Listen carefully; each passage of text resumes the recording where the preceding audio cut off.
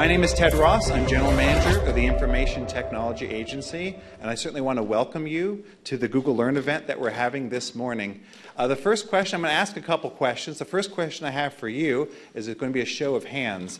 Give me a show of hands. How many of you would say that you work mostly in IT? Show of hands. Okay.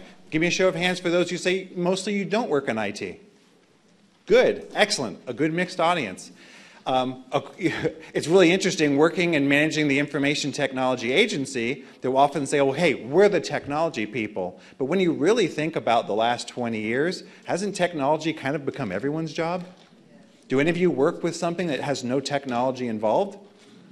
Even a person who takes care of like our urban forest, who like trims trees and manages those things, they still enter their time into a system. They still get paid by the systems. There's so many different aspects of technology that integrate with probably every type of job that we do. I'm also going to ask another quick question, and and don't call this ageism. I know I look young, but I'm going to ask this question. How many of you remember having a job or starting a job in which there was no computer assigned to you? I remember. Okay? So you remember when the introduction of that computer was, when it showed up, right? You used to have a job that didn't even have a computer associated. And for those of you who are young and may not remember that, it happened. There was a time where you sat down at a desk and there was no computer there. In fact, at the city of Los Angeles, we used to have a position called a clerk/typist. And they were called the typist because you handwrote something, you handed it to them, they typed it, and then they showed you a draft, you made adjustments, and you handed it back to them because they were the one with the computer and you were someone who did not. And with the introduction of the computer started to change the role of how we worked, right? Like I'll never forget, once that computer was introduced, I said to myself, what screen should I be on? Where do I start? And I started to create my own little thing. And you all have your own little routines too. I always have a routine where I have my email inbox, I have Excel or Word available, or I have Google Docs up. And then I'll go ahead and have internet available. That's my routine. But for all of you, you picked up a routine of how you start your day and how you interact with your desktop. Now, if we look maybe over the last 5, 6, 7 years, you shifted. You may all have a laptop instead of a desktop. Or you have a smartphone and a laptop, or a smartphone, a tablet, a laptop. And you say you have all this combination. So the computing devices you have available then shifted. So it wasn't just a desktop centrally controlled and sitting in one place. You now have computing devices in many places. And you start to use various types of apps. So over the last 10 plus years, you end up with various kinds of applications to do the work that you do. But there's another really big change coming down the pipeline, and that's AI. Artificial intelligence and machine learning is a complete transformation that is both started and it's on its way. So it's not just you with various kinds of devices and various kinds of apps, but there's another brain assisting you. And we're going to have the folks at Google who are going to be discussing this in greater detail. Who here has seen the Terminator movie? You know where I'm going with this. Do you think artificial intelligence is a conversation that will lead to the end of man and womankind? Okay, some of you do, right? Right? You know, you go to enough of these movies that you really do feel like aliens really are coming and all these other aspects. But the reality is, what artificial intelligence, if you were to ask me, and I'm not going to steal any of Google's thunder, you're going to have hours of good discussion here on this topic. But in a lot of ways, artificial intelligence isn't so much a brain that replaces your brain, but they're additional tools that augment what you can do. For those of you who remember life before a computer, the computer transformed the way you worked. For those of you who remember life where it was just a desktop computer, but then it switched to smartphone, tablet, laptop, desktop, and a combination of all those, whether you know it or not, that changed the way you worked.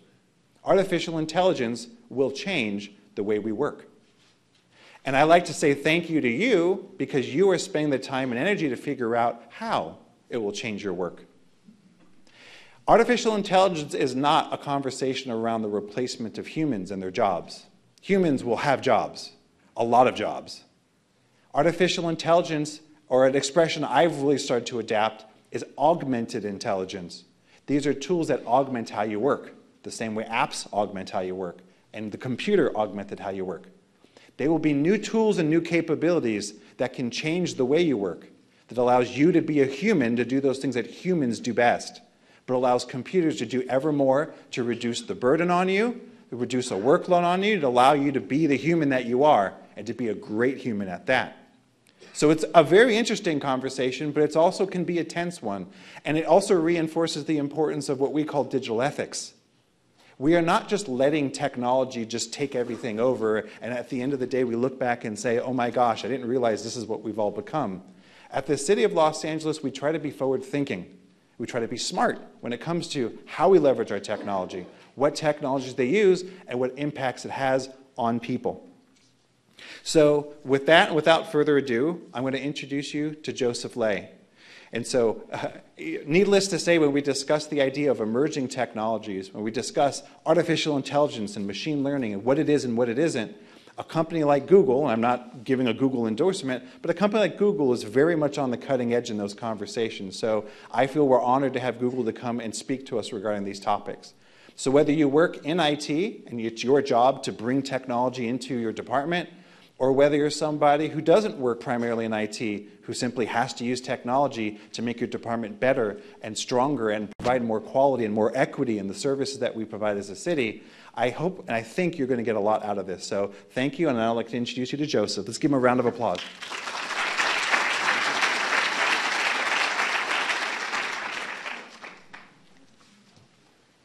Hello and good morning. My name is Joseph Lay. I am the customer engineer for the City of Los Angeles. And just a little bit of background about myself. Prior to joining Google, I spent about 4 years at the state of California, where I was a state employee focusing on digital service delivery as well as data systems and analytics. I also spent the majority of my life growing up in Los Angeles, so I'm very, very proud to be back here sharing this material with you today. So as Ted mentioned, we'll be talking about artificial intelligence and machine learning, or I'll also be referring to it as AI ML today. So it's no surprise that a company like Google considers itself a machine learning company. An artificial intelligence-based company, as our CEO, Sundar Pichai, shares, machine learning is a core, transformative way by which we're rethinking how we're doing everything.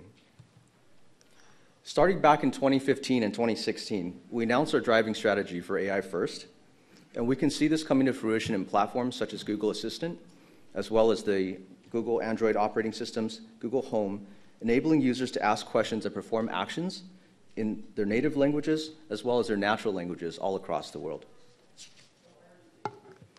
This powers Google hardware as well as Android phones, and since then, Google has been focusing on integrating AI and ML into every product that we produce. You can see here on this graph of Google products incorporating the Google Brain model. From the time we implemented in about 2 years, from 2016 to 2017, the adoption has almost tripled to 7,000 projects.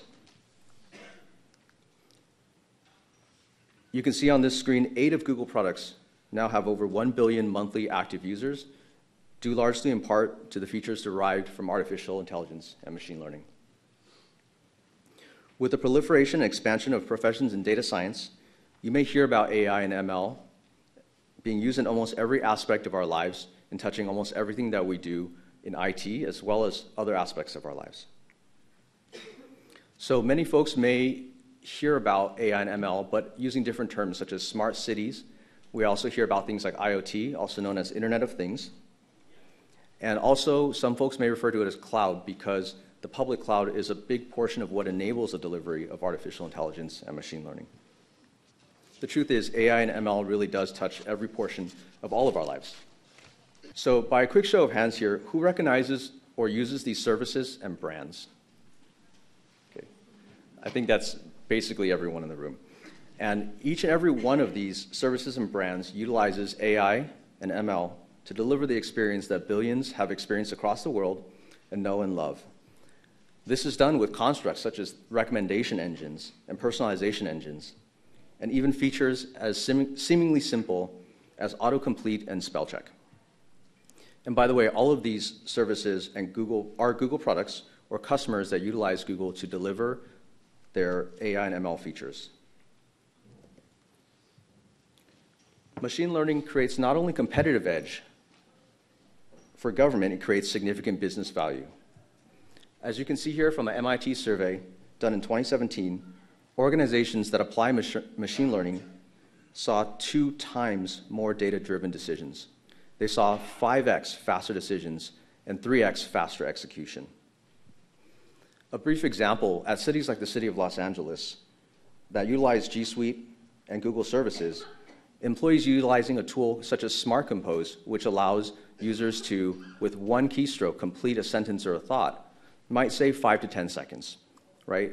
Not really a huge amount of time, but when we're talking about enterprises like the city of Los Angeles, across the number of users that we have and the number of times that this is used every single day, this really enables the organization to scale. So a quick look ahead, we're going to be discussing what AI and ML is from a high-level perspective. I'm also going to be sharing examples of how machine learning can be used in general. And then we're going to go in to talk about how machine learning and artificial intelligence is used in government today and looking towards the future. We want to bring these services to government to benefit our constituents, and today we're going to discuss the ways that that works. Lastly, we're going to conclude with how Google can partner with the city to make this a continued reality. So when folks hear the phrase data science, artificial intelligence, or machine learning, there's commonly a perception that practitioners need to have A, a lot of data, B, a PhD in complex applied mathematics, linear algebra, and C, that leads to unique magical results, or sometimes as we refer to it, Google magic. And for that definition, I want to take a quick step back and kind of touch briefly on what Ted was discussing earlier. Artificial intelligence and machine learning starts with optimization and automation of that optimization. Again, artificial intelligence is not about replacing humans. It's not about making robots replace humans, and it's not about building Skynet. It's about improving the tools and the processes that we have to make our products and our services better. So we broadly define artificial intelligence as the science of making things smart. And while that's a very generic definition, it's kind of the basis for what we're discussing here today. Moving on to implementation, the how do we implement artificial intelligence? We use machine learning to do that, and that's where machine learning comes in. And what machine learning allows for us to do is to teach a computer to learn from data instead of syntactically programming in rules. So back in the days, we had punch card machines where we would program the logic based on binary or conditional logic.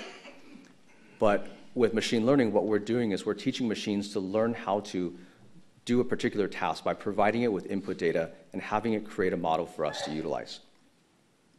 As an example, for everyone in the room who I imagine uses email, a great example of this is spam filtering. So back when spam filtering was becoming a thing, many times that folks would program rules like, if it is from this sender, this is always spam. Otherwise, this is not spam. But for the employees of the city of Los Angeles, as well as the billions of people who use Gmail, we now have spam filters that are based on classification and heuristics based on machine learning, and as a result, almost no spam is being delivered into Gmail inboxes today. So what does this actually look like? What are some of the things that can be done with artificial intelligence and machine learning? You can play board games. For folks who are familiar with the game Go, it's arguably the most complex board game ever created by mankind.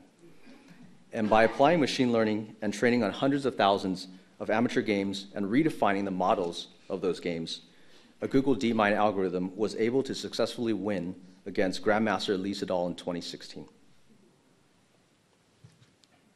Or what about this image here on my left?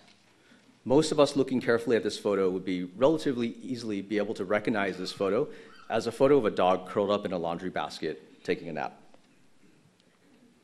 On the right side, you'll see a depiction of how machine learning uses neural networks to train a model to be able to recognize whether this is a dog or a cat, and as we say, it's more accurately, is it a dog or is it not a dog at the highest level of the neurons.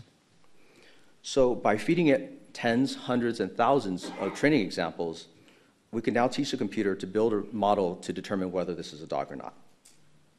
So this is in contrast to writing a computer program that would, for example, we would feed rules to say, hey, let's recognize this dog based on what we know or how we know a dog to be. For example, it has 4 feet, it has a tail, it has a really cute face, it has fur. That would be an example of rules-based or logic-based determination of whether something was a dog or not. And so you can see at the very top of that neural network, the two neurons will emit whether at the end of this, within a confidence threshold, whether it believes that this is a dog or it's not a dog. So it may seem like a trivial example, but this model can be used for things to answer questions such as these two examples. Are we able to differentiate between caramel macchiato vanilla ice cream or a kitten? And on the right-hand side, you'll see the differentiation between a chihuahua and a blueberry muffin. Or what about this example here, right? You think it would be a very easy exercise to differentiate between a dog and a mop. We've seen that this is not so easy. So these are trivial examples, but there are many applications of this exact same technology in the private sector as well as in government, and we're going to touch on that in short order. So we've seen how machine learning can be used and applied to images. By show of hands, who here thinks that we can apply this to other formats of data? What about streaming audio, video? Okay, a couple, about half the audience. Awesome. So in this animation, you can see here we have a video of kids playing in a field. We see that it's detecting people, it's detecting animals, it's detecting horses in the back. And interesting, with an ML overlay model, it's categorizing what it sees. When you see the video zoom in, you can see, it's quite interesting. You see that it initially thinks that the bird is a dog. And as the video zooms in, the model correctly recognizes, based on the factors that are coming through in this frame, I now understand that this is a bird. We're going to refer back to that example in just a couple slides from now to show how that's actually being used in government today. Here you can see satellite aerial imagery and what looks like white patches of snow covering mountaintops. The company Airbus wrote a machine learning model that would analyze these photos and be able to detect what is snow, what is land cover versus what is a cloud. And they're using these to improve the resolution of their photography for their use. What's interesting is that with their software and over 2 decades of refinement, Airbus had a detection error margin of about 13%. So that means that over 20 years of work refining models to accurately detect and remove cloud cover from these aerial satellite imagery, they got an improvement of 13% error detection rate. With a new approach utilizing machine learning, one analyst using Google Cloud AutoML in 6 months reduced the error rate down to less than 4%. That's huge. Moving on to energy and conservation, Google has been running some of the world's largest and most powerful data centers in the past 10 plus years.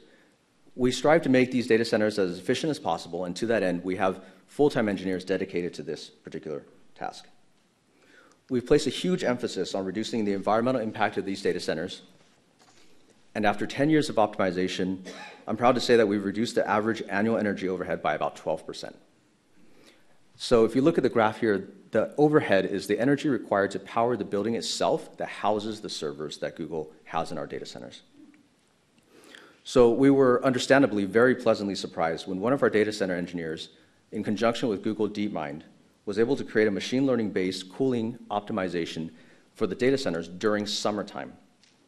And with that, we were able to reduce the energy footprint by 40%. So let me say that again. In under 1 year, we were able, in overhead energy consumption, to reduce that by 40% with one machine learning model versus 10 years of work that generated a 12% reduction.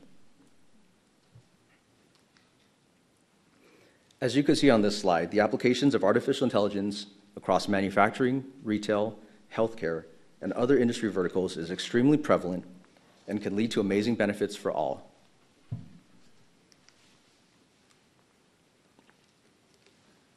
So what does this mean for government? I'd like to take some time to share the ways that artificial intelligence and machine learning is being used in government today and looking towards the future. So going back to the animation I showed you earlier, I want folks to kind of look at this animation and understand what's going on with the machine learning model being overlaid on top of this video. I'm going to play a separate video, and what you're seeing here is taken from a legacy camera that's not smart, it's not machine learning enabled, operated by the Colorado Department of Transportation, and the feed is now integrated and backed with Google Cloud Platform components. The model is optimized to detect different types of vehicles, from passenger cars to trucks and buses, the same way that in this previous animation we saw that it was detecting birds, dogs, horses, and people. The machine learning technology can be used for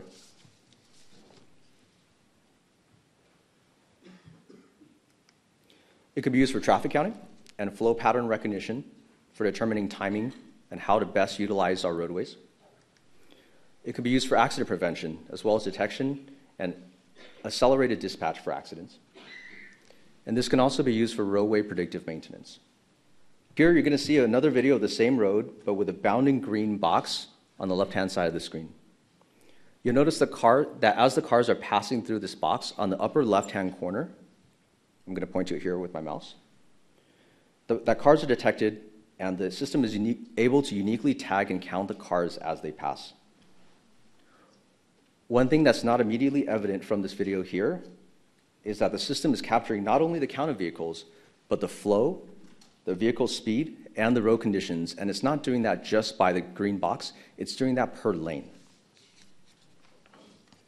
And so this is a huge game changer for government in the applications for transportation. What we're doing is we're up-leveling the legacy cameras that we already have with trained machine learning models. We can automate and scale to not only count cars, but detect the contributing factors to fatal crashes.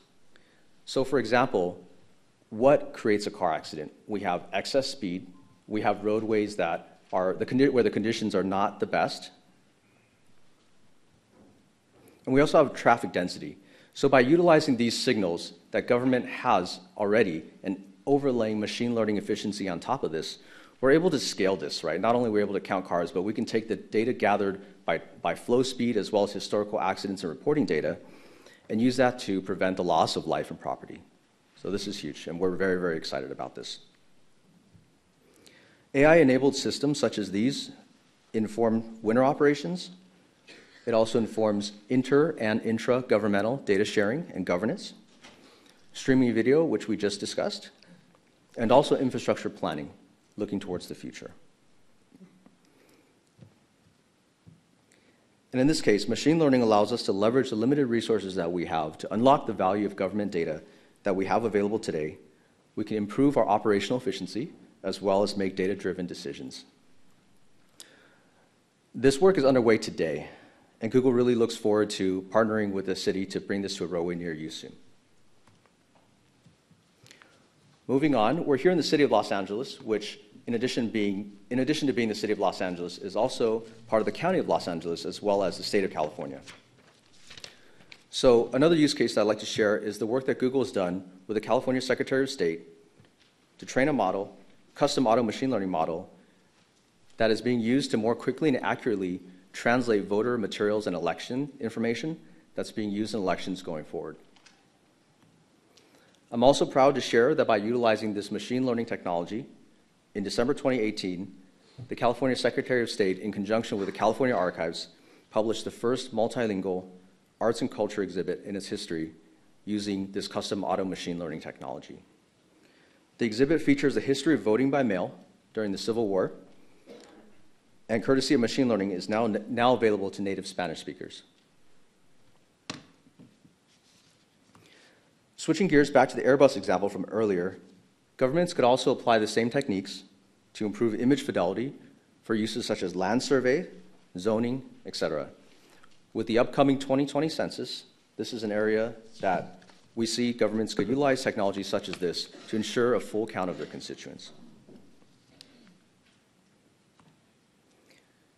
And lastly, as we saw from the beginning of this presentation, this technology enables the future of constituent-facing digital services such as Google, Google Home, Google Hub, Google Assistant, and Android-based phones, self-service in all form factors, such as those digital assistants, chatbots, and online consumption of government services. So what if instead of standing in line at the DMV, you could pre-apply and fill out documentation for renewing driver's license at home on a digital system such as these Google systems, Google Home Hub and Assistant on Android, the same way that you can now use these services to do something such as check into your flight and confirm your seating arrangement. With just your voice, it really should be that easy, and with machine learning, it can be.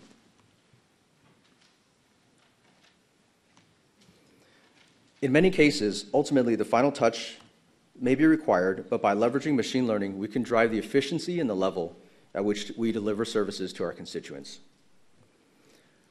As I'm sure many of the folks in the room are thinking, this all sounds great, but how do we do this? How do we do machine learning and go from a concept, this idea of artificial intelligence, and make this into a reality for our government services? As you can see here on this slide, that in terms of technology, there are multiple levels of effort, and there are many ways that we can abstract that effort or reduce the amount of effort needed to leverage the managed services and tools with machine learning built in. However, as we've often found that the process of change happens at the people and the skills level. And we found that in order for this to be successful, it's absolutely critical to engage at the people and skills level to really share that methodology. And this applies not only to artificial intelligence and machine learning, but to any project that we want to make successful, to consider the different aspects, right? We want to consider the education, the computational resources available to us, the systems by which we do that, and having a framework to make that into a successful deployment. So for the sharing that I have today, that concludes my portion. I'm going to be passing the baton over to Ryan Mulholland, who's with Google. He's the person leading Google's extensive ecosystem to share about how Google makes machine learning work and how we can make this vision a reality. Thank you very much.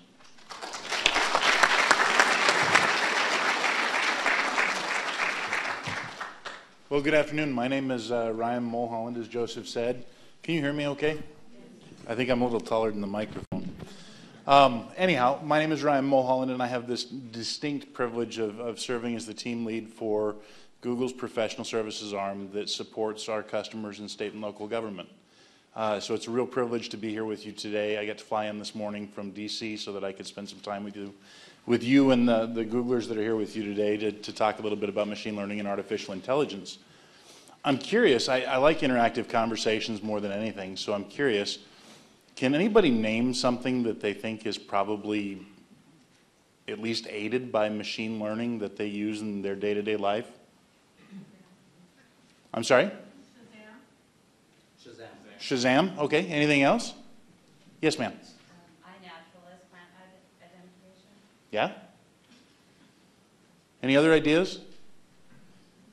Anybody use Google Maps? Have you noticed how if you put an address in, it will tell you how long it thinks it's going to take you to get there? And even show you red areas where it looks like traffic is backed up and you're going to be slowed down? Little things. I think as Joseph mentioned, you wouldn't think how much work it actually takes to do things like autocorrect in Gmail, or to calculate how long it's going to take you to get from one place to another, let alone if you get on our Maps website and you tell it, I want to arrive at 9 o'clock tomorrow night, what time do I have to leave?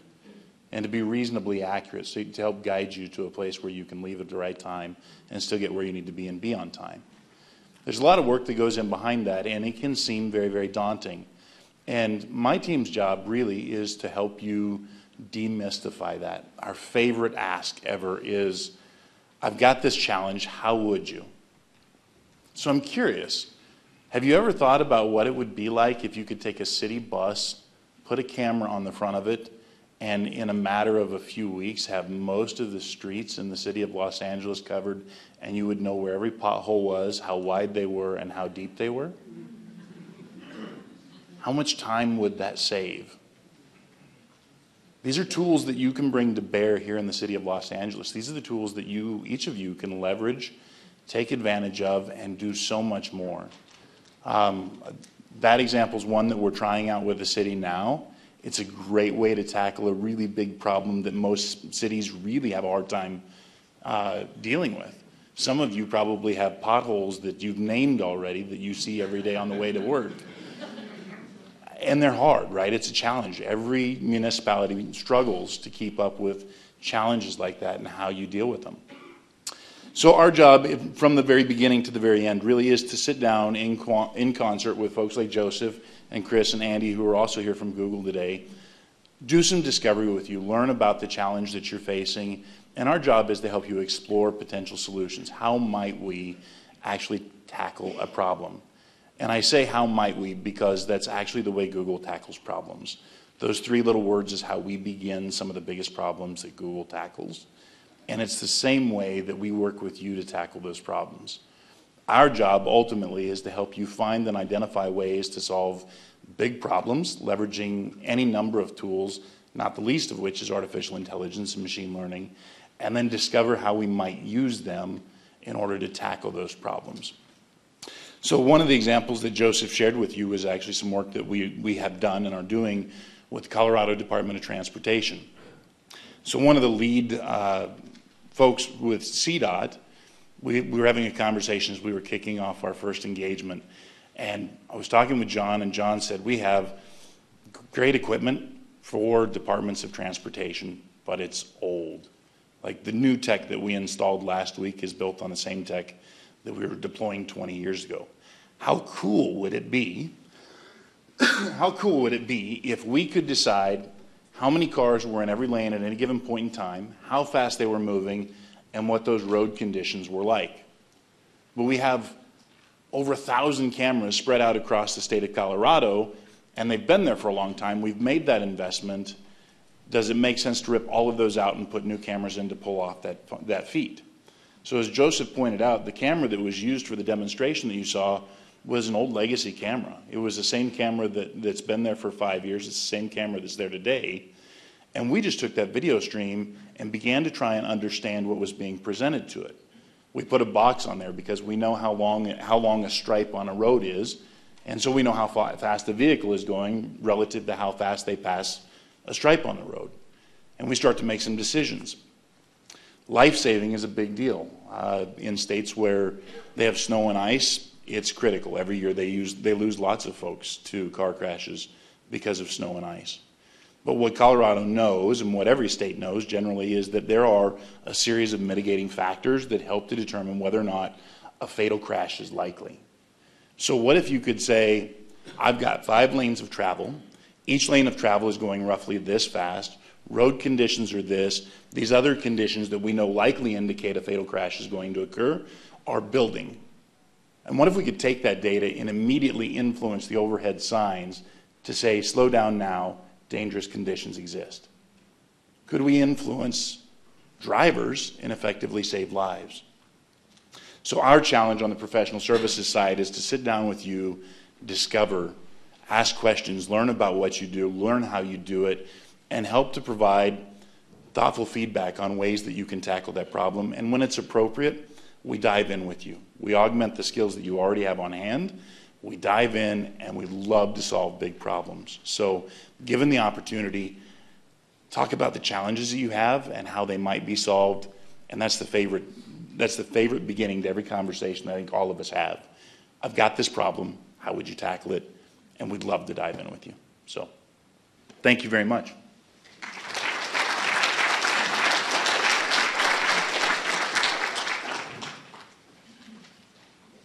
Hi, my name is Charlene Dennis. I work with ITA and part of the Team Innovate group. Welcome, and thank you guys for coming out. Right now, we're going to take some questions for Google. And the way the questions are going to work is we only have one microphone, so we'll stand up in the middle of the section there. And you might want to raise your hand or just walk out there, and it'll be easier if you walk out so that if you have questions, we could address it, and the Googlers will address your questions that way.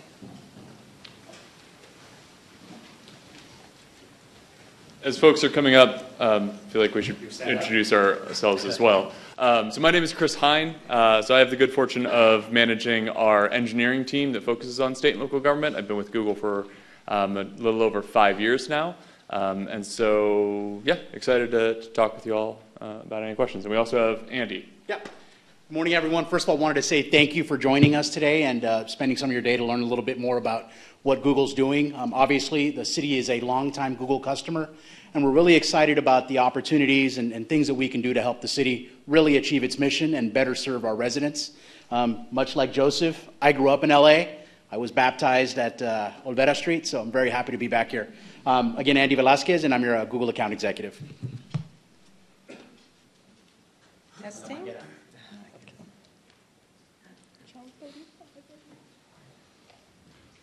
We can always have people shout their questions out, and then we can respond them back over the If you have microphone. questions in the meantime, just raise your hands and hopefully everyone can hear. You can In the repeat front, question. we have a question here. So you gave a wonderful example about the Google Maps and how you're using technology to be able to solve those issues. Could you list what are the top 5 things that Google has already addressed that they're working on in terms of artificial intelligence and how to solve those kinds of problems? Does that make any sense? Top 5. I've got a good example. Okay, go ahead. Go ahead. So we're working with San Joaquin County to, oh, I'm sorry, I thought I was loud enough. So we're working with San Joaquin County, and the use case there is the placement of foster care kids into homes that can help them. Something traumatic has already happened to them, and unfortunately, the way the system is set up, it's all a paper-driven system, right, where the caseworker you have really indicates the success of the placement that you receive as someone in the foster care system. So what we've done is we've partnered with San Joaquin County to apply machine learning and algorithms to optimize the placement of kids, right? We factor for things like family, right? So are they related to the kids? Religious preference, language, diet. All these things that really factor and contribute to a successful placement are things we're doing today. So that's just one example. We talked about Daisy. Sure. Are you asking specifically about Google or like Google and government? The current things that you find that are important, that are your top 5 things that you're addressing now that we may not already know about. Sure. So I would say, when you look at greater Google, some of the things that we're doing, and we can translate this into what governments need as well. A lot, like we have I/O this week, which is like Google's big developer conference. One of the big things that they're announcing there is really big additions to what we call Google Lens, which is basically when you take your smartphone out and you like aim the camera at something and ask the camera, what am I seeing? What is in this picture, right? And be able to relate that back to what's important to you, right? Because it might be, I know, like for me, like I'll take pictures of things that later on I want to buy, or later on I'm just going to do some research on. And so being able to have that pull the information directly off the image, so I don't necessarily have to then go do the Google search and try to figure out what's inside of that, right? So how is that impactful for you all? And so that's a huge task that Google's taking on.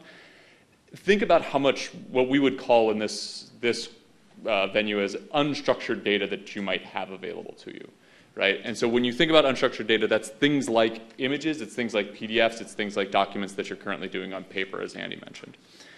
Being able to say what is in that image, what text is in that image, now turning that from this unstructured system of data into something that you can actually do something actionable with is something that's a pure, fantastic use case for machine learning. And kind of to Ted's point, that's not, often it's not going to take away from the need for a human to do work at the end of that, but it means that you suddenly don't have to have like a human cataloging a whole bunch of stuff or transcribing something that is already inside of a document and then making that actionable. That's probably one of the biggest areas that we're really investing in, is being able to take whatever you want to call as unstructured, whether that's image data, whether that's video data, and turn that into structured data.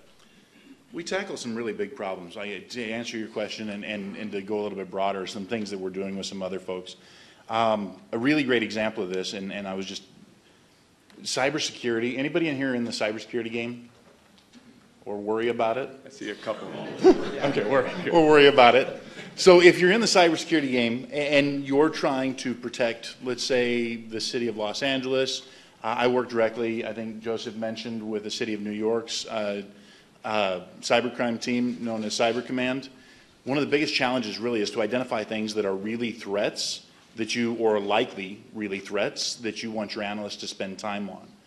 And an entity the size of the city of LA, or the size of the city of New York, or the size of Google and our footprint globally, the challenge is to narrow down what essentially amounts to needles in a stack of needles and surface those for a relatively reasonable number of analysts to make a determination as to whether or not a threat is actually a threat. And so a great example of using artificial intelligence, machine learning, is actually identifying anomalous events. It's the old one of these things is not like the other. And then to gather the information that surrounds that event and to package it and deliver it for an analyst to be much more responsive. So it appears that we're having somebody attack our firewall. Is that really the case? And should I surface that? So bringing those few needles, those 8 out of every 100, that really do need a person's attention to decide whether or not it's something bad that they need to deal with, is a huge way that you can leverage tools like AI and ML with Google. Great first question. Thank you. Yeah. Charlene, are you going to do the mic? Yes. Thank you, Charlene. In the last 2 years, we have been starting using some machine learning tools, actually work on some projects. Basically, what we do is that we try to using these tools to extract and organize the information from unstructured documents, complex documents, into structured documents so can be used by other applications. If I say any jargon, and so probably you can make it easier, right? For other audience. The problem we have is that because as at this time, and so most machine learning actually can turn out any result as a supervised learning. And in order to do the supervised learning, you need to do the data labeling. And so this is the most time-consuming part to labeling the data. And so there's another biggest name in the AI approach us, and then they introduced the Knowledge Studio tool, and then so have very, very big promise, and then we use that to do the data labeling called annotation. Mm-hmm. Basically, what it does is that they establish relationship of one word to another word, whatever, make sure to find out the logical relationship there. And then but the result is very unsatisfactory. And then because later because it's so rigid, we cannot even inject any human intelligence into the process.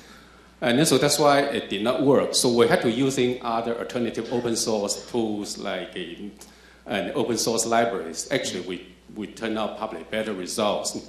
So my question is that does Google provide any better data labeling and tools?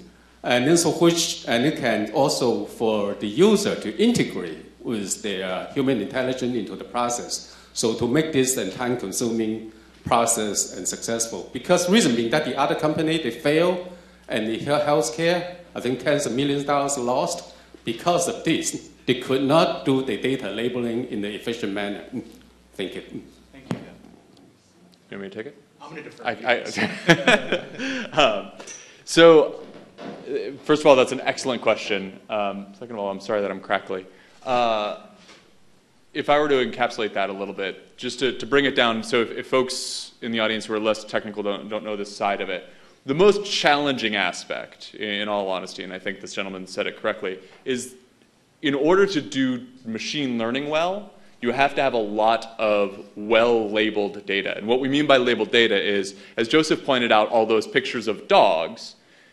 If you want to teach a system how to recognize dogs, you have to have thousands of pictures of dogs and thousands of pictures of not dogs. And you have to have a label on each one of those to let the system know, yes, there's a dog in this picture, no, there is not a dog in that picture. Right? And the more data that you have to train the system, the more accurate it can get as it builds upon that. Right? There's some other caveats on that, but we won't get into the rat hole of how that stuff works. But that generally is how it happens. And so then you get into these questions of these systems where it's like, look, yes, Google can do a decent job of recognizing if it's a dog or not a dog using our Vision API, right? But that doesn't help you in this specific scenario, right? You have specific unstructured data. You need to be able to determine what's in that specific unstructured data. There's a couple of services that we've been working on that help to implement that. So Joseph put this slide together, and I think it's a helpful thing to dive just a touch deeper into. I'm going to point you to that big yellow bar of AutoML. What AutoML is that it's a concept, and so for those that are a little bit deeper into the technical side, you can have basically transfer the knowledge from one model to another, right? So you don't have to start from scratch to say what's in this picture. You can just say with the cloud one, right? I know that these are going to be a whole bunch of stuff, but I want to just call out one element of this is clouds in this picture, right? I don't need to teach it how to see pictures from scratch. I want to be able to transfer the fact that I already have knowledge of what's inside the picture. I just want to refine it to say just this portion, right? So one of the things that Google has been trying to do is to make it so that you can now transfer those models by just giving us additional labeled data so that you can say, hey, look, this is something that I already know a lot about. So Joseph also talked about the Secretary of State for State of California with the translation effort that we did for the voter guides. So that was one where if you just go to Google Translate and you throw in all the voter guide information, it's not going to be perfect, right? It's not. There's certain phrases that are very distinct to how the government works, and those distinct phrases have to be translated correct. And because Google works off the internet in terms of how it builds its model, that's not going to be a one-to-one. So what we were able to do with AutoML Translate on this slide is to basically say, okay, here's those specific things. Here's how they specifically need to be translated. Again, using that transfer learning mechanism where you can say, hey, listen, I don't need to teach you how to translate to Spanish. I just need you to translate to Spanish with some of these contextual clues always given correctly. Right? So that's kind of one big bucket, is that we're trying to make it so that without having to recreate models from scratch, right? You don't have to know how to use TensorFlow, which is the language for this, to be able to do it. You just have to give us a whole bunch more labeled data. Now, what I think is your specific question is then what about the labeling process, right? So we do actually have, we're just releasing it now, I believe, a service for labeling, right? Where you can actually give us something and we'll have folks, humans, do that labeling process for you, and then it can feed it into whichever mechanism makes the most sense in terms of how you would want to interpret that data. So we now have, like, folks would call this a mechanical Turk system, right, where you actually have humans going through putting labels on data, and then that then feeds into whichever one of those systems that you choose. So I'll add one thing to that. Sometimes the challenge is knowing what data is worth labeling. And so there are times where we actually use tools, AI tools, to identify data that is likely worthwhile to label, and then surface those with an individual user so that they can label them or pass on them if they're going to be valuable or not. I think the first question that was brought up right at the very beginning of the session is, do you think that AI is going to take over the world, that Skynet's here? It genuinely takes a lot of work to build out AI and ML. The outcomes from it are amazing. You can do really amazing stuff at reasonable costs very quickly, but it does genuinely take a lot of work to get it where it needs to go. So the human factor is always the biggest piece of it. If you can get more humans effectively labeling data, you can certainly train and retrain your model over and over again as appropriate. And sometimes it's appropriate to use a model to inform what data is likely valuable or worthwhile in training that model. And those are challenges that we've helped some folks face too.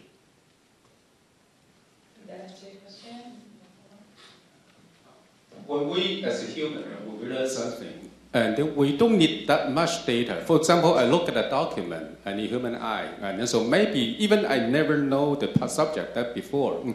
I read it probably a couple times, and so probably one time I already know that where to find out the key points, whatever, find that out. But for the machine, and then so I think what I was experiencing is probably very, very difficult. And then so you need to do a lot of those handholding. I was just wondering that does Google also provide any tools, for example, how to identify the complex document structure and everything that because last month you do have introduced a new AI platform and Google last time. So do you have anything new that, for example, can help? And so this aspect, this is the most difficult steps. Yeah, what I would say is I think what we should do is we should take a look, right? Because I don't want to overpromise until we actually look at what types of data that you're talking about. So to Ryan's point, like that is the perfect, like, how might we do that with that data set? I'm pretty comfortable to say that we probably do have the right tools, but we'd need to look, right? So I'll table it, but please talk to that guy who can make sure that you get the right information. So I love Google and I've used it a lot at work, but I've had resistance to it personally because as we're getting older, we're having diminishing skills, and the idea of something, thinking of something before you think of it, or you're not having to do that work anymore. It feels like you're dumbing yourself down by a machine doing that for you. Mm-hmm. And I just wondered if you could kind of demystify that. And also, I wanted to know, like, I'm typing a sentence, an email, and then it finishes the thought. Has it learned from me, my style, and what I'm saying? You know? One time, Siri sassed me back. She said something, well, let's not have that. I mean, I was like, how in the world is this machine, is it learning from me specifically, or is it like some big cloud where it's learning these phrases and things, you know? Sure. I'm just, that's what scares me when I see, and then I go, they finished that. Well, do I want that or not? You know what I mean? We've joked, like, at some point, you'll get to the point where, like, my auto responses will just have conversation with other people's auto responses. We don't even have to be involved, right? So here's, like, the demystifying part to your first question of, you know, does this start to dumb things down, right? One of the really good, who had this talking point? I'm totally stealing someone else's talking point, and I'm not giving them specifically credit because I forget who it was. They basically said, think of machine learning like you have 1,000 kindergartners who will actually do what you say, so that's remarkable. And you teach them all how to do one task. That is what machine learning can give you, right? You can take 1,000 kindergartners and say, look at these pictures and tell me what they have in them, right? And they'll be able to do that. But then if you say, you know, like, now, prevent road deaths on this now that we know how many cars there are, right? Because I can teach my 6-year-old kindergartner how to count how many cars go by. But then how do I prevent death from happening on that road? Like, the leap is too far.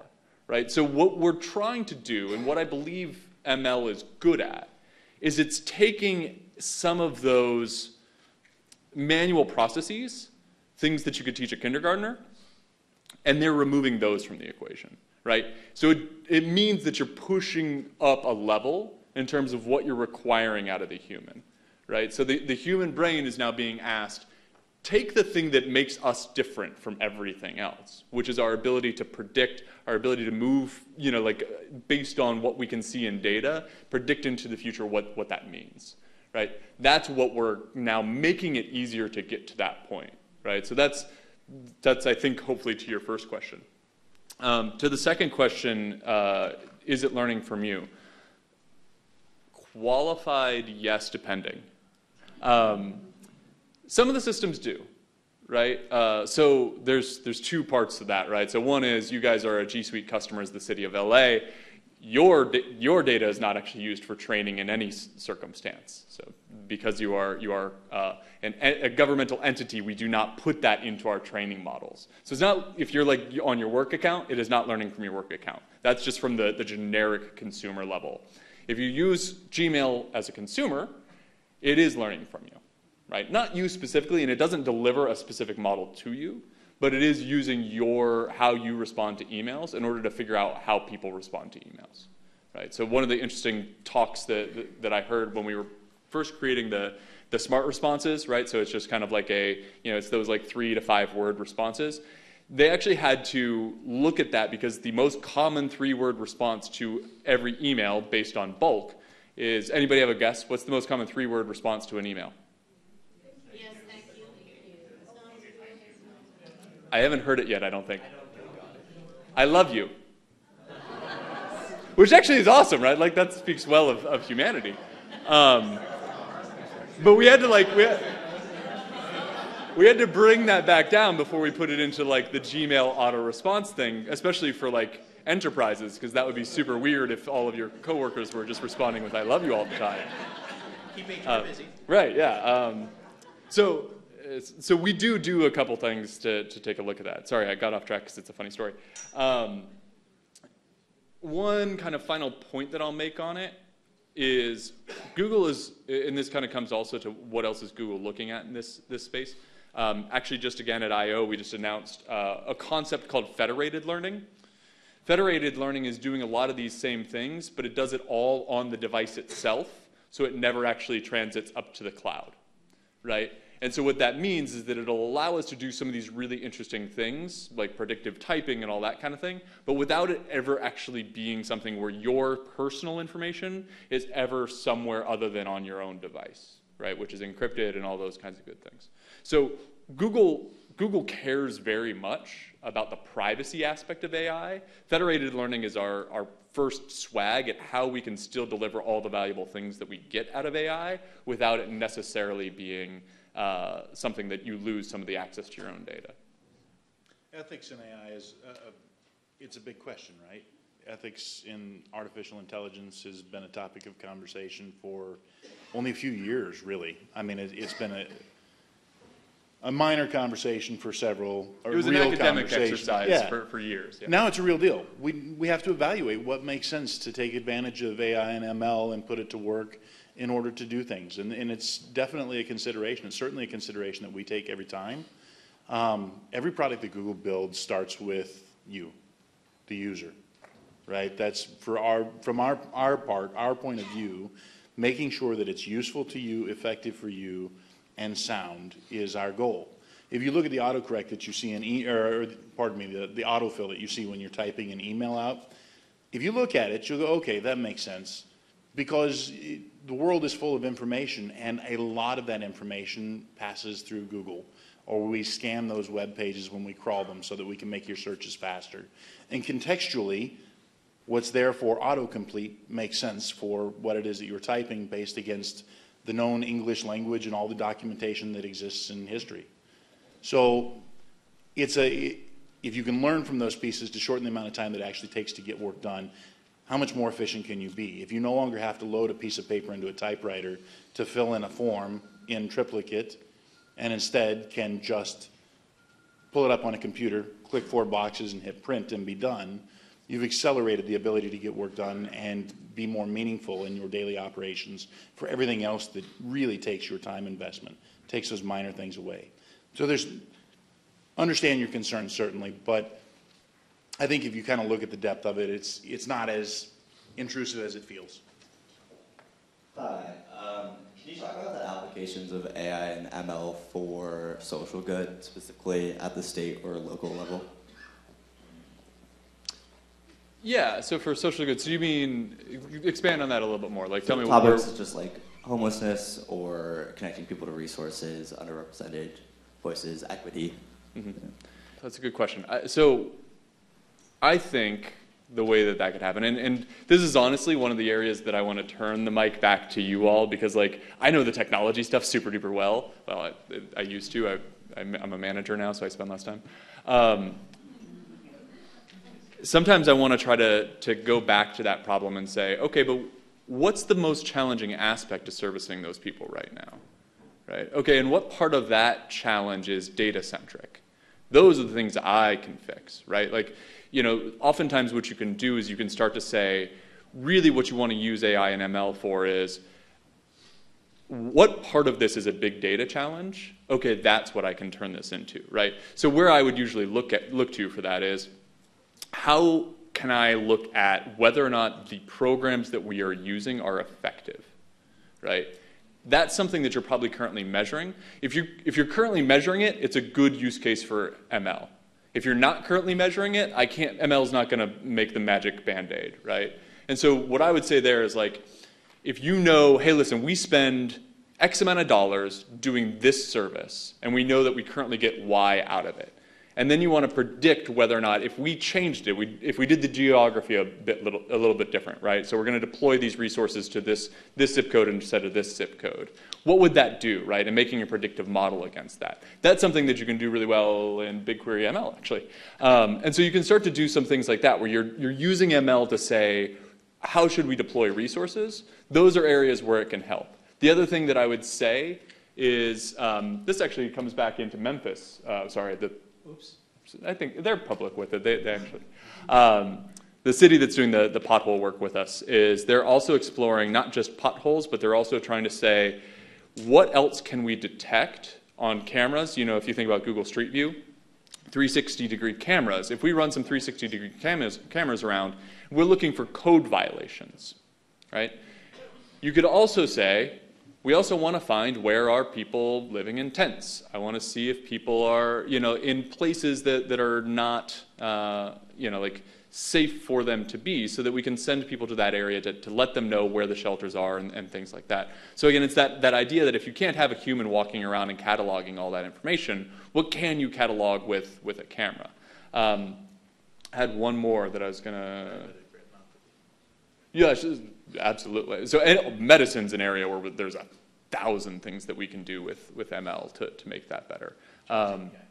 In terms of AI. Yeah, Jobs API maybe?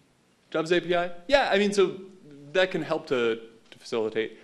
I feel like I'm spitballing a little bit too much at you. So if I can answer your question, we actually worked with a county entity. Come use the microphone for people to be able to hear you. Sorry. We're actually, we submitted an RFI response on different technologies that can be leveraged to help address some of the homeless issues that the county and the region are really dealing with. So things like Chris mentioned, using ML and AI, and some of the other properties that are inside of Google to help facilitate aligning resources with those in need is really the net story that we want to tell. We can help align resources with need and optimize the way we marshal those resources as well. Great. So I have a question which kind of piggybacks off of that, so I'm glad you asked it first. So in terms of it's good to hear you're working with the county, but one of the bigger issues we're having in terms of how we get those resources is essentially the information that is gathered from those in the encampment sometimes fall under laws where information can't be released. My first question would be, since that kind of immersion seems to be kind of coming soon, would there be a way for Google to be able to synthesize or take that information and say, okay, this is stuff that wouldn't fall under these laws, and we can release some of that information to utilize it, which goes to, like you were saying, your Google Street View and everything else. And since you're already kind of intertwined with our departments like lighting and seeing, here are kind of, in this general area, there's this, like I can tell you there's certain encampments or areas that are known to always have them. Like, how do we take that information and find out, what are the resources needed here, what's already existing, and how we can kind of translate that quickly, both with the infrastructure as well as now with the services, as we're going to be working with the county to say, this general population that is here, we can say, here are the general needs that are needed here, and now we can start deploying these resources.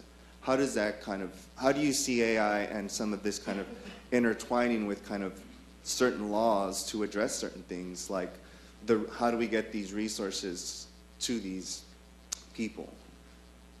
Did you have something you wanted to go with on that? No.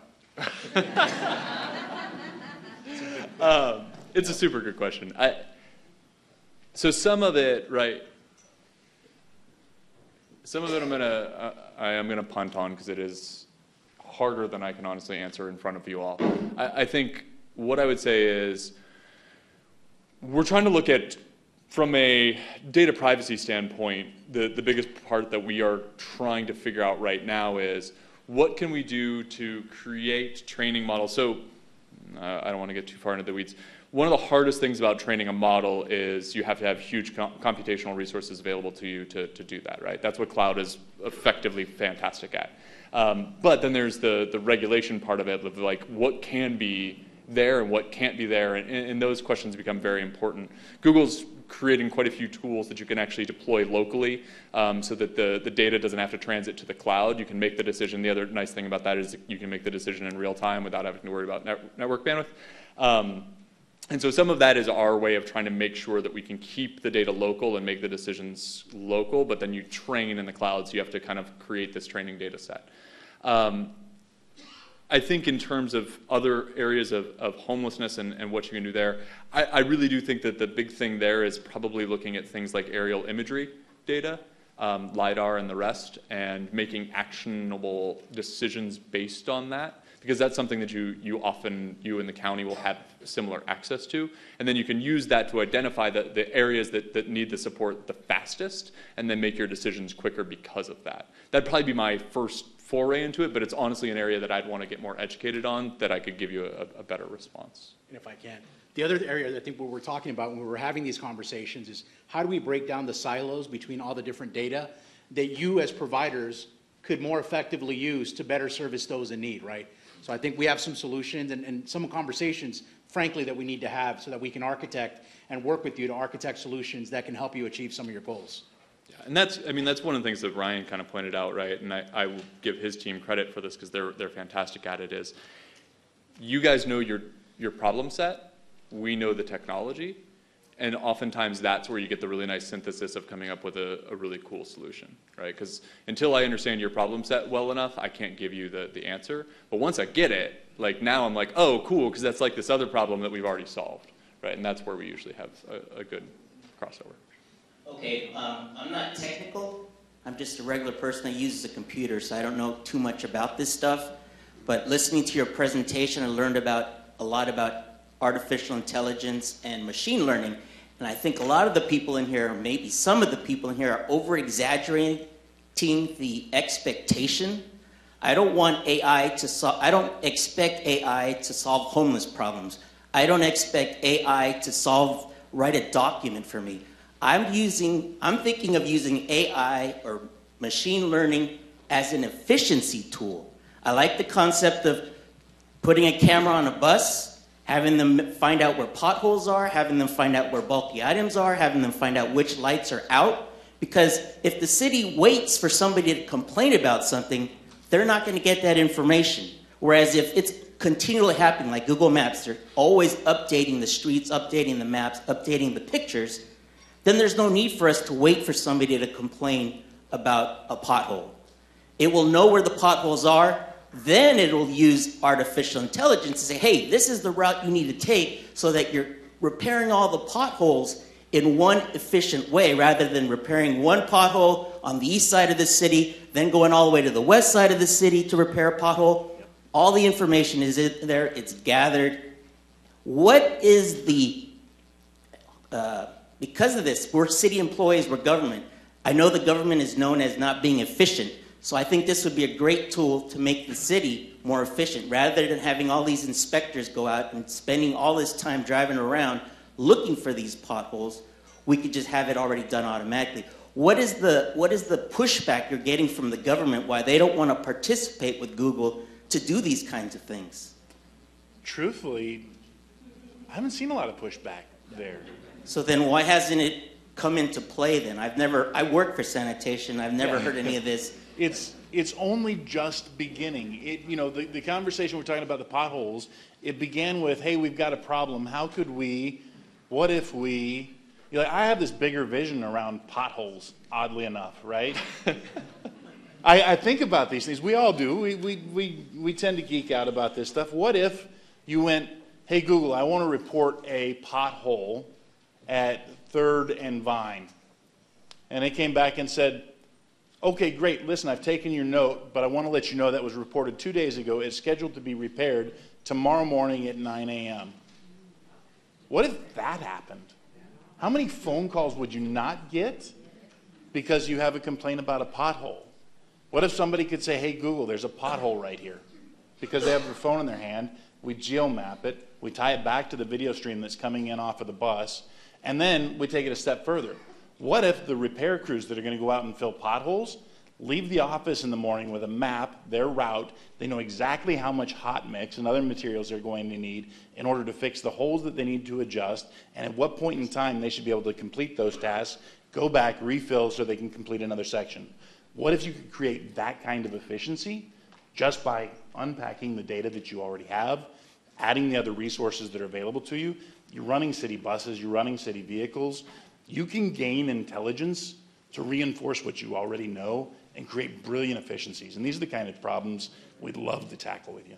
And I'll just add to that, like, we're excited about this as how government can change, right? Because I do believe that government can use these types of tools and become that level of efficient.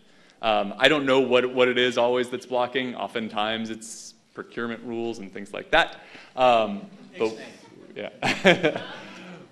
But we're excited to take the challenges on. I think that LA could be that city. I think LA could be the city that services its constituents better, faster than everyone else. I do want to reinforce that these are beginning conversations. We're only just getting to have these conversations with many in government. And there are a lot of folks in government who are innovators, who are looking for ways to innovate, who need to understand what's available to take advantage of, to leverage, to turn into really meaningful solutions.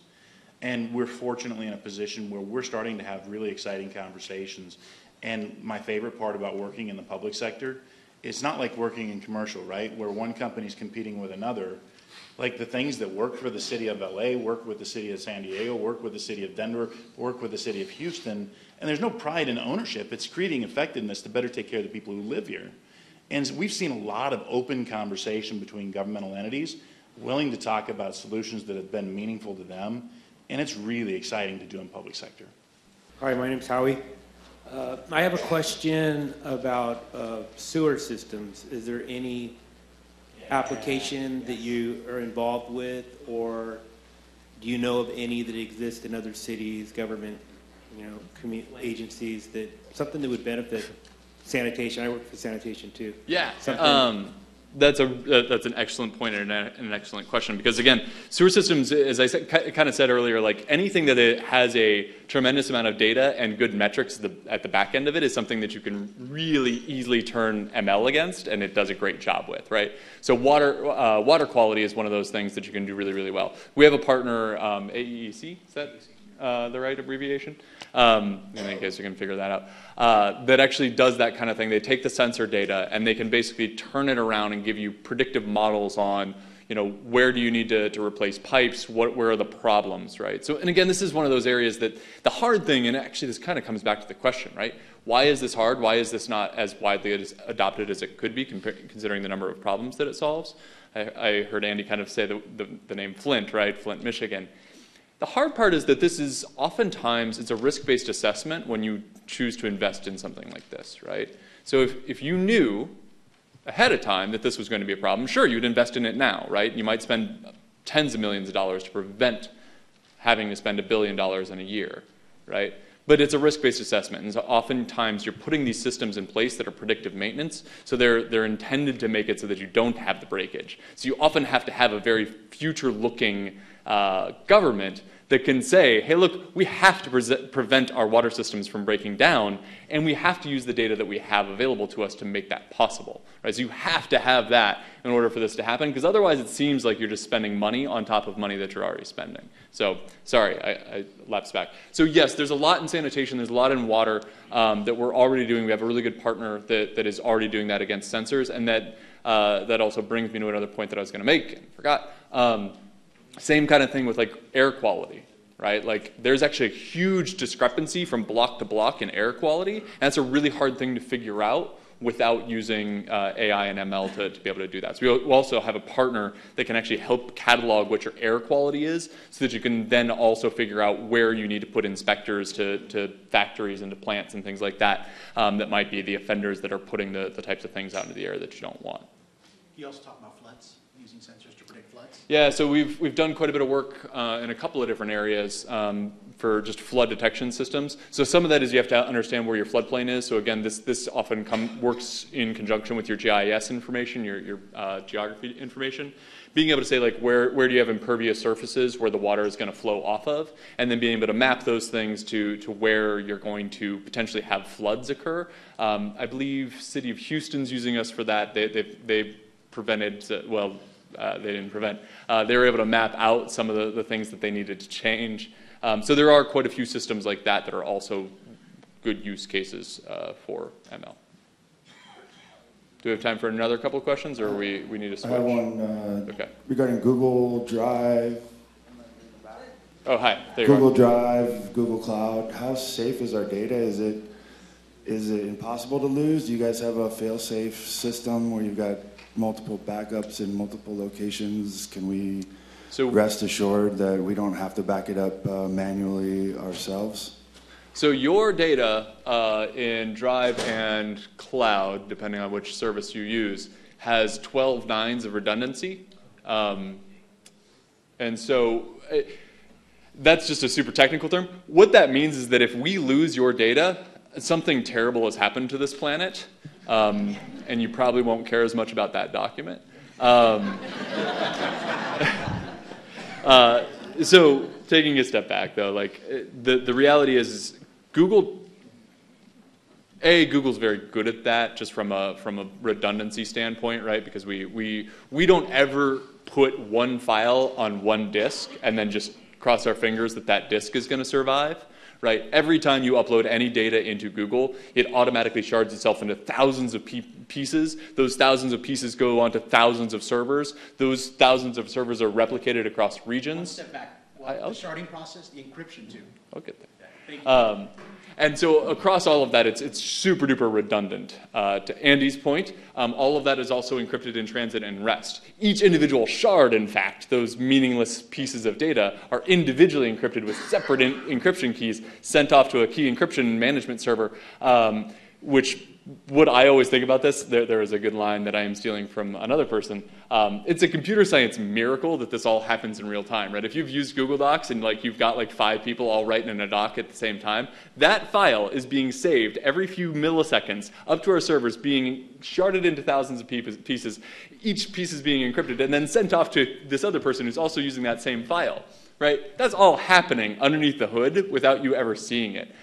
So yes, it is fully safe, and also from just a compliance standpoint, just to be crystal clear, like you guys as the city of LA own all of that data. That is your data. Google does not use that in terms of our own learning, our own machine learning algorithms for ads, all that kind of stuff. So from a safety perspective, you can put, with some caveats, you can put any file type, anything that you want in there, and you can rest assured that it is safe in Google system, right? So the only caveats that I actually have is ITAR data. You can't put that in there because that's actually weapons defense stuff. So that one is like a slightly bigger caveat, but otherwise you're good to go. Yes, sir. I'm a programmer with the city of Los Angeles. So you've already been mentioning training tools, and I'm just salivating over the tools and the training and the knowledge base that you guys will make, available for us. I'm also asking what incentives for developers are you guys providing so that we can help the city, I guess, realize some of these solutions with possible applications. Thank you for the question. So to answer your question, we're working directly with ITA to provide those resources to you, both in the form of self-service online courses that can instruct you in the use of that, as well as with services and systems that allow you to have temporary Google credentials and actually stand up real environments to have a temporary place for you to perform those activities to, say, for example, turn on virtual private networks or to deploy a load balancer, and to have that be able to be a training exercise with real console, real environments, and then being able to have the system automatically spin that down for you. So to answer your question, we're working directly with ITA, and we're in process to get that taken care of to provide to you. But we do have an ITA representative. We're going to end the questions for Google at this point. We're going to open it up again. But Hunter is going to talk about how ITA has identified some of those, and how you, if you have a project that you want to talk about, you can go directly to Hunter. He's our local data scientist that's taking a lot of different projects. An avid tweeter. Hi, everybody. I'm Hunter Owens. I'm a program analyst and data scientist in the relatively nascent citywide data science and predictive analytics team at the City of LA. First, how many of you knew that the city had a data science team? All right. How many of you now know that? Great. We exist. There are 4 of us. We are in ITA, but as you notice, our name, hopefully it will stop yelling at me. Our name is Citywide, so we're here to help you. ITA, as you know, we're not exactly the most public-facing agency. I think more people know it. Like sanitation exists because they see your trucks all over the place. Most people don't necessarily know we exist. But we're here to help you. So we've been around for coming up 2.5 years. We want to thank both Ted Ross, who you met earlier, and Gene Home, who have been sponsoring this, our executives. But to help support that data science challenges and machine learning challenges to city challenges mapping. So we started something called the Data Science Federation. This was started in 2016. I know some of you here have done projects with us. We work with local universities and city resources and cloud providers, Google et al., to help better bring folks who can help execute on this and prototype and experiment with new data science work, because it turns out there's this whole pile of universities who love to work on public sector challenges and work with our data, even including like helping you clean up your data. So pretty much the way it works, it's actually grown quite a bit over the few years, and I'm going to give you the very quick history, is we work with colleges and universities to help bring city challenges out towards them. We negotiate data sharing agreements, non-disclosure agreements. I can do all the legal stuff so you can work directly with Cal State LA or UCLA, USC. We have 17 universities partnered. We've worked on 30 plus city projects over the years and engaged over 300 students. Since we've gotten started, actually for cities outside of LA, the Southern California Association of Governments has sort of adopted this in a little bit of a way. So now other cities such as Santa Monica, Pasadena can take advantage of this as well. But we're still here to help you. But really what I'm here to talk about is what exactly is a project to us. You know, for our Data Science Federation, it often means we can do things in a quarter or a year. Doesn't often involve super sensitive data, and it creates these one projects that city departments propose. I should mention that that is not just what we do. We have a whole bunch of other functions, you know, our group. So I wanted to just sort of say that, but the really crucial timing here is we are actually asking city departments to submit new projects right now. So this is the big takeaway, which is that right now we are looking for new projects to go ahead. So last year we did 24 different projects were submitted, 18 of them were matched. So what we do is we have a whole process to help you figure out what exactly is a data science project? What exactly data do I have? We schedule meetings, we have scoping document templates, and once we've gotten that, you know, oh man, I think I could use machine learning to do something around homelessness, which is an example, to here is an actual project around, say, affordable housing construction rates in certain neighborhoods. That's the hardest thing in data science. Like, I will maintain the computer stuff is easy. There are lots of people who are smart at math. There are not many people who have an idea of how to map their, like, what is going on in their day job and people's day jobs into the math. Like, so the thing that we spend our time on is helping you figure out like how to get to a project that's doable and is going to help you and help sort of be that augmented intelligence, as Ted mentioned. So if you have an idea, does anybody have an idea they've got kicking around in the tires of the head, all this Google stuff? Somebody's thinking about something. We would then set up a scoping meeting and data review. So this is a chance for us just to show you our scoping templates. It would show you, we'd go over what data you have. Can't do data science without data. And then you'd submit a proposal. Then we match it with local universities. So you might say, like, there's UCLA Statistics Department. They have graduate students who have to spend 1 year working on a statistics graduate colloquium. So they'll be, we often match with that program. You know, if you've got a particularly stats-heavy data challenge, a lot around demography they're really good at. So we'll match, you know, your challenge with a university that's, you know, knows a little bit about your problem domain, gets that. Then project starts, and then they, all the stuff is owned by the city. They'll give you presentations. You'll do weekly updates. There's a handoff. So that's sort of like the pipeline at a very 3,000-foot view. There's some template stuff, but really the crucial thing here is the call for projects is open. May for June, we're looking for these project scoping sessions to happen, and on July 12th, those scoping documents are due filled out to us so that we can get projects going for the year ahead. And we'll be sending them out for the fall. So, and then obviously this part of the timeline matters more if you're like a professor and you'd like to have research, you'd like to get things. So some quick FAQ things. Does this cost city departments any money? The answer is no. So that always is really helpful. All these projects do result in stuff that the city can then adopt.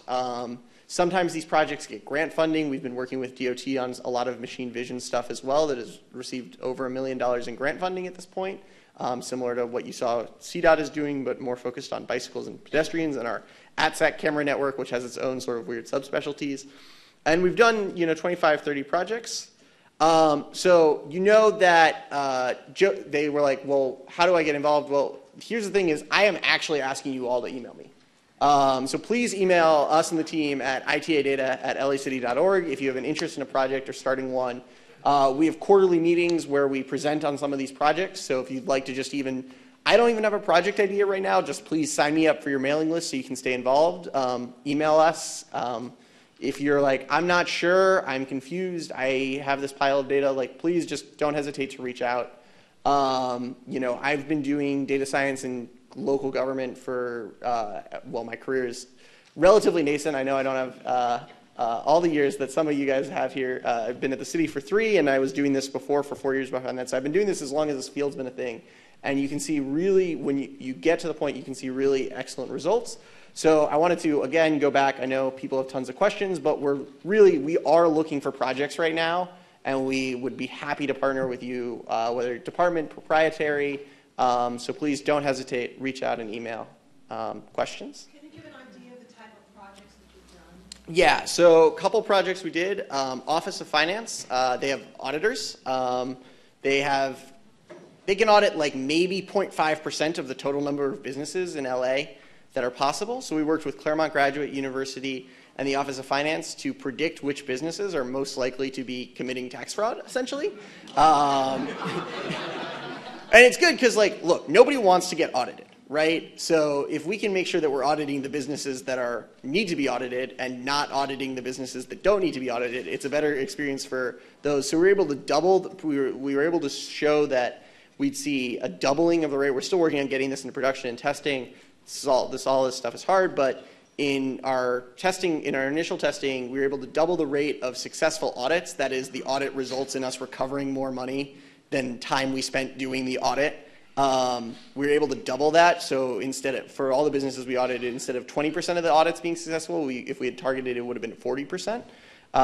We're working with DOT on counting bicyclists and pedestrians using ATSEC cameras. We actually have, unlike Colorado, we have these sensors in our lanes for cars. If you've ever seen those circles, I know the DOT folks know this better than I do, so if I botch this, please yell at me afterwards. But we can count cars really well, but we can't necessarily count bicyclists and pedestrians as well. And it turns out a magnetic sensor works really well for a 2,000-pound car, works less well for the 200-pound hunter. It will not pick me up, so we're able to use the existing camera network to automatically count bicyclists and pedestrians. So those are a couple. We've worked on dashboard projects with sanitation and HCID.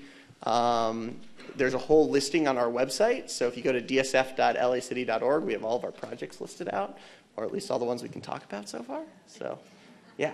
That's dsf.lacity.org. lacity.org, and we'll send out links to that inside the presentation. Does anyone have any additional questions for Hunter or I guess the Google team now? Anyone else? Someone way back here.